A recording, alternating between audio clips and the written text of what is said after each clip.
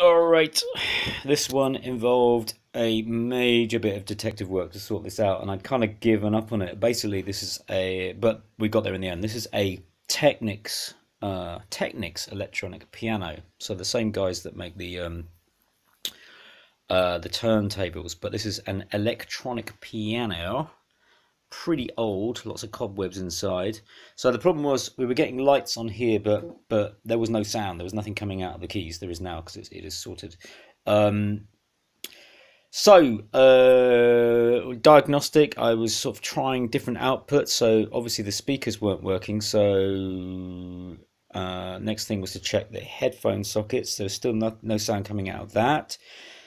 So I thought, okay, well maybe it's not generating a signal. Now there's an aux in at the back here, so I tried feeding a signal into it and then tried to listen through there or there and the headphones, and there was nothing coming through.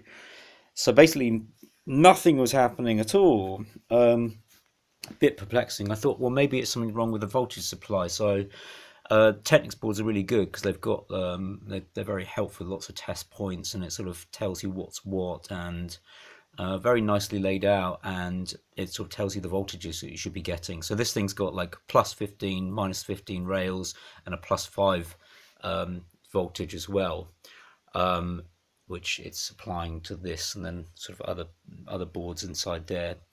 So most of those seemed to be okay. So I was really stumped. I couldn't work out what was going on. I couldn't find a service manual for this particular model. I had an earlier one and a later one. So I was thinking, God, I'm going to have to just give up on this thing. Then I went back to it because the thought of actually just chucking it away, this kind of big, huge thing, just taking it down to the recycling center or whatever, was just too much to bear.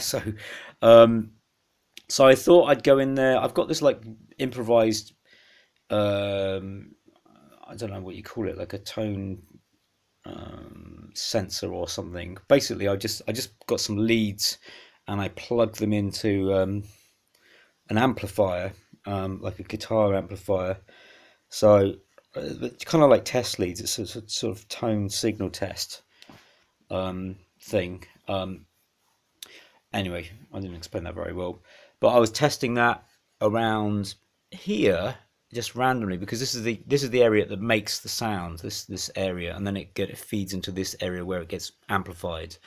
All right, so I thought, well, obviously the signal, if it is making a signal, it's going to be coming through here. So I was just randomly testing here, and as luck would have it, I actually did find the signal. It was coming through fine. It sounded really good. So obviously the tone circuits, the generation circuits are working fine.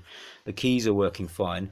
There's something wrong at this stage with the amplification of the sound. But it was just weird that neither the headphones nor the main transistor, which goes to the main speakers, neither of those are working. And then I noticed that there was another voltage supply called plus 15M, and that's to do with like this kind of MIDI. It's basically a thing that turns on and off if you've got it connected to a MIDI setup.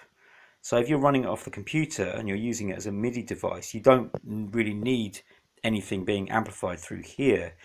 And it seemed to be that was the thing was, it was kind of like it was in MIDI mode, even though we didn't want it to be. So I tried doing like a factory reset on the thing. That didn't work. So there was obviously like a physical problem here, or an electronic problem going on. And basically it was switching off the amplifiers when it wasn't supposed to.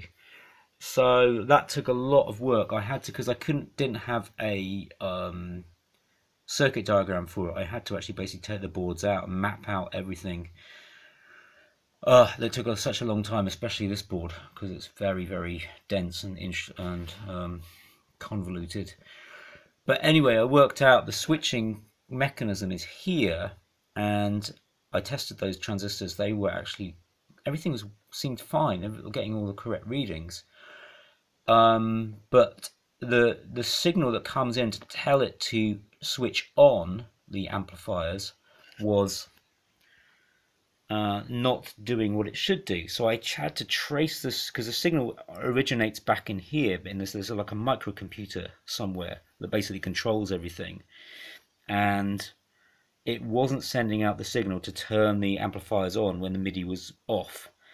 So I had to trace through here. This was a real headache because these tracks are so, yeah, it's complicated anyway. But I worked out that this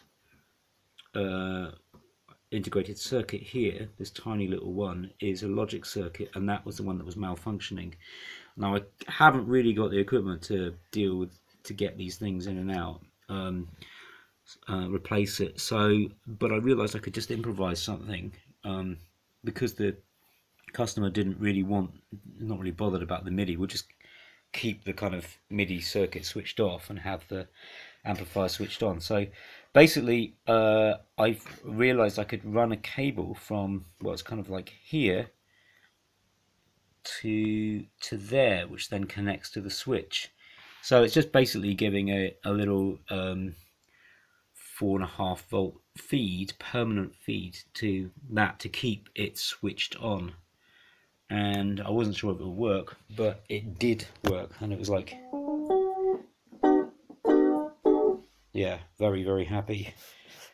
Just because yeah, it was kind of one of those ones where you just kind of gave up, and then I just thought I'll give it one last go, and it was worth it. So it's taken a long, long time, but I don't know. It's just satisfying getting there in the end. So it's probably the most complicated fix I've done that's actually resulted in a success. So I'm pretty pleased with it, and it's nice not to have to throw something away.